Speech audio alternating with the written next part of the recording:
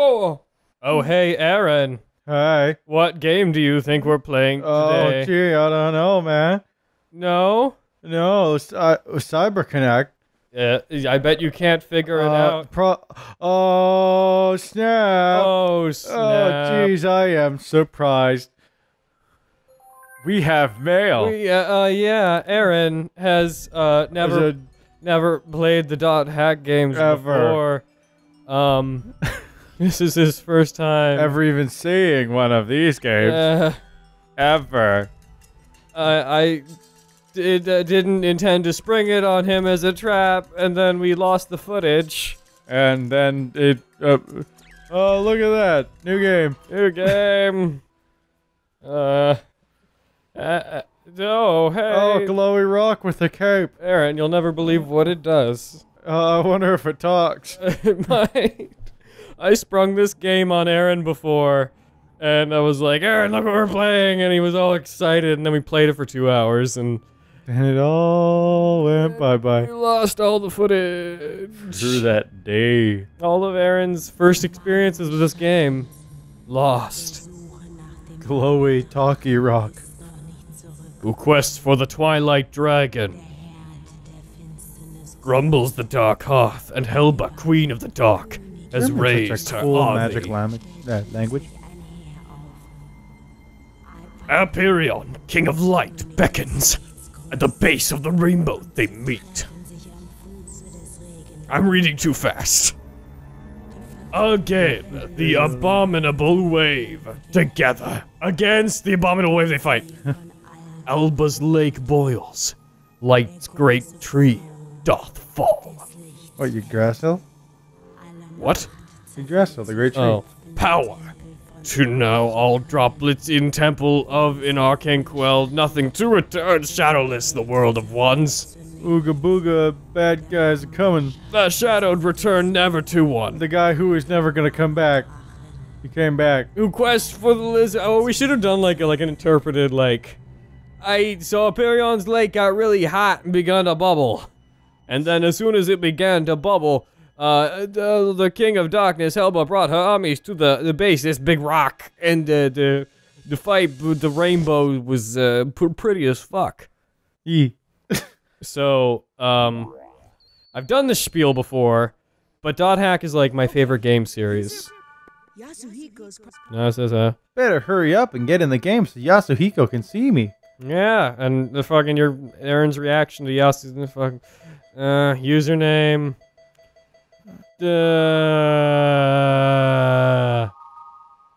Let's be. No, don't. It won't even matter. Don't worry. I was gonna say we could be B butt. It won't even matter. Then we had A butt and B butt.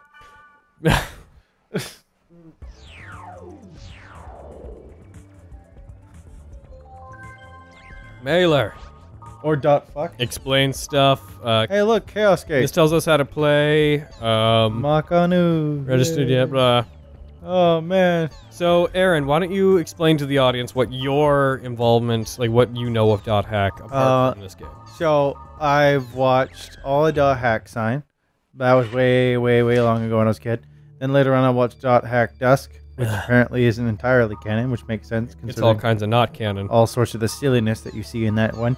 And then I saw Liminality and fell asleep, so I didn't finish it at all. And then I watched the beginning of Roots and never finished that one. This is explaining elements and opposed elements, armor, and Oh, and the forums. So we'll tell you. I gotta stop doing that. It's telling us that there's Zeit statues.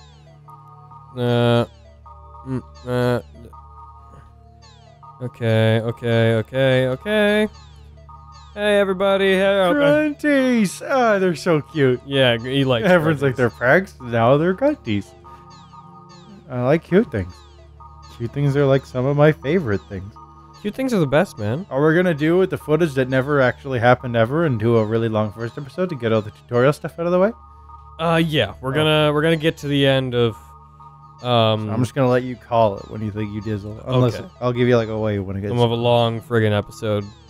Okay, so .hack is basically my favorite game series. Here's a bit of trivia about me. So, my name's BlazingAzureCrow, The reason it's BlazingAzureCrow is because my parents named me that way and they're cruel. Mm-hmm. They didn't like him very much. Yeah. My name is BlazingAzureCrow because my first real experience talking to people online was I was on a .hack message board, and I like Azure Balmung and Azure Orca, so I named myself AzureCrow. Yeah. Look at this not bear. Yeah. Oh. No, Aaron, that is Orca. That's, every sign character has an equivalent in. And the look-alike doppelganger people from other things. Now you know that. Oh, jeez. Aaron, would you? I have learned a thing. Do you know what member addresses are? Yeah. No, you don't. I do. Yeah, I did last because it's me who gave it to Sukasa. The one thing. Oh. And that's how they became friends. Oh. Good that you. I mean, no. I don't know what member addresses are. It allows me to add people to my party. Oh, Aaron, look at his level. Wow, he's such a high level. Oh, that's gonna make the game easy. I really wish we could have, like, genuinely... Yeah. Skipping most of this just because it's tutorial stuff. He's just explaining member addresses and how I can add people to my party right now. Once we get to, like, the stuff that Aaron hasn't seen, I'm gonna be so much more like, whoa! Oh, Chaos Gates are neat. Well, again, yeah. I said last time, I mean, I've never said this before, but they need to make a real .hack MMO. I'd play the crap out of it. I would pay a subscription to play it. I would buy cosmetic items for it, even though I don't see that happening because that seemed to be a thing that was already in the thing before, and if it wasn't, people get salty. But hey, you never know.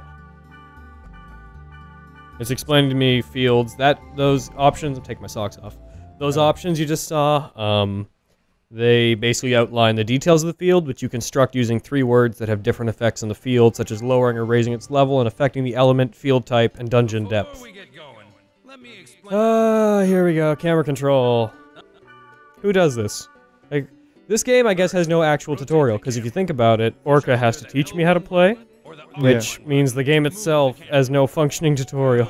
Because it's a in-canon meta weird tutorial.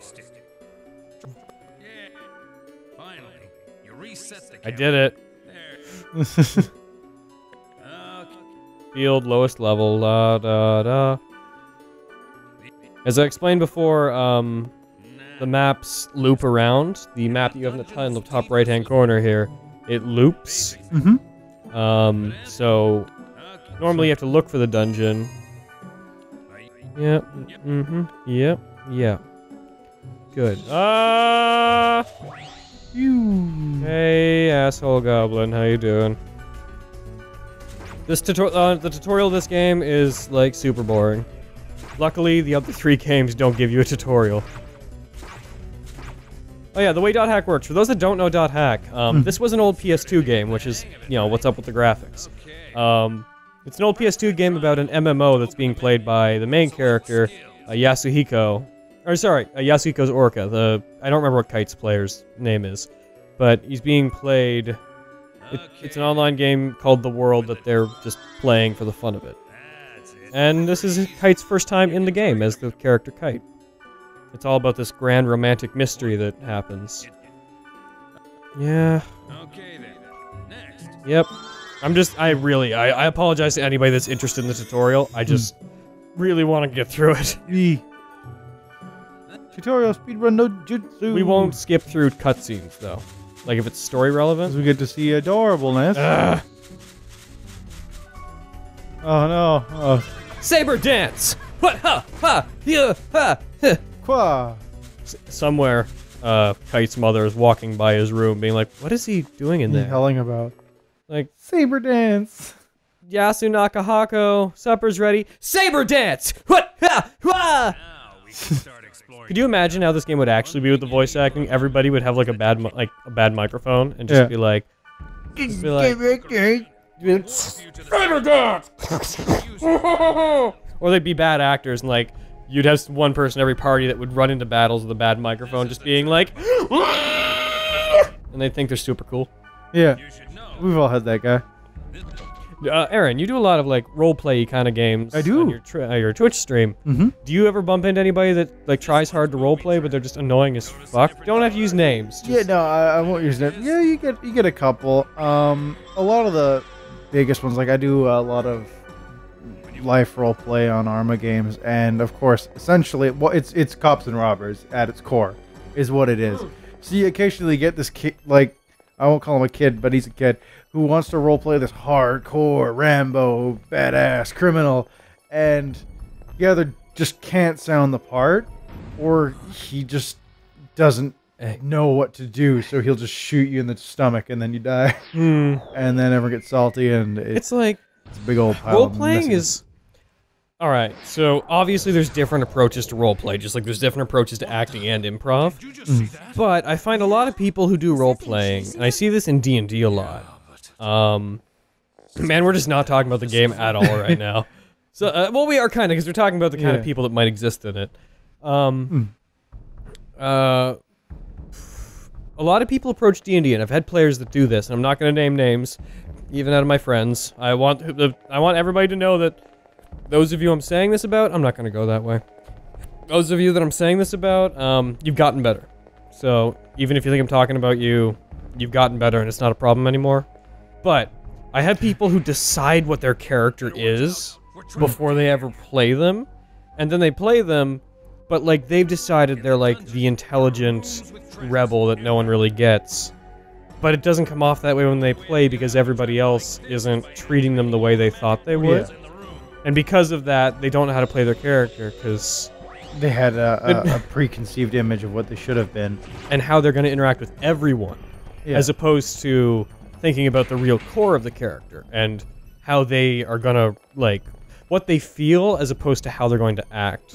Because that's where you got to start with role-playing. And I think that's probably more common along a lot of newer people, or people who aren't experienced as much with role-play in any form. Because as you do it, like a lot of the things we see in games or shows like this... anything we've done that we thought was really awesome, like heck, after Death Note, how many really hardcore, hyper-intelligent sociopaths did you meet in role-playing games? Yeah, suddenly a lot more. Yep. And that's that's fine, because that's where we all find really cool characters. Everyone, like I know tons of guys who wanted to be Orca or Bear after playing a game like this because they're kind of hardcore.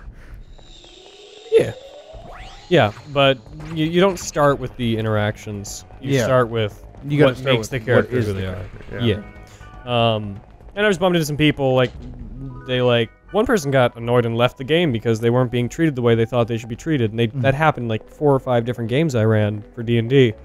And, I don't know, it was always kind of sad, because I always felt like, well, what can be done about it, really? Because it's not like everyone's antagonizing you, it's just, your character isn't what you think that they are.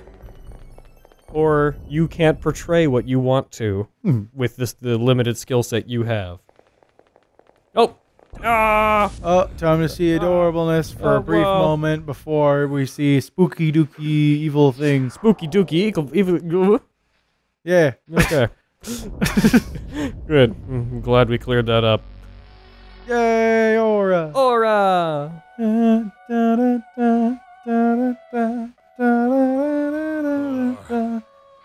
Oh, why are we sputtering? I like how he calls her Or. He doesn't. He's like, Aura. It's just a weird translation. Yeah. I wonder how much the rain outside is gonna show up in the recording. What's this? I hope the noise gate kills it. Man, that rain. Good though. Here in Vancouver, we've had like no rain all summer. Where we have water restrictions, and there were fires so large that smoke covered the city. Man, Aura's awesome. Yeah. You know, I like how you end up getting this when, like, if Orca did get it, like, everything would have went so much better right off the bat. Maybe. I think Kite's naivete. It does help with it. But just, like, with his ability, it would have helped. It would have saved a lot of time. I'll also put forth that after this cutscene, Kite has something to fight for, whereas Orca was investigating out of curiosity. I don't know. I mean, he should be able to see its health bar and how it's not taking it. Yeah. Oh, funny story. I told this before, but I want to tell it again. So, Skaith, that's the creature there, for those that don't know, his quote-unquote wand, his staff there, That thing? in Japanese it's a cross, a Celtic cross, but to avoid any religious symbology in the English version, It was censored. it was turned into this Q. Which, I think they both look cool. Yeah, like that does look really sweet, but that makes me think of like the toothpicks you got at Boston Pizza inside the cherry when you got like the volcano drink.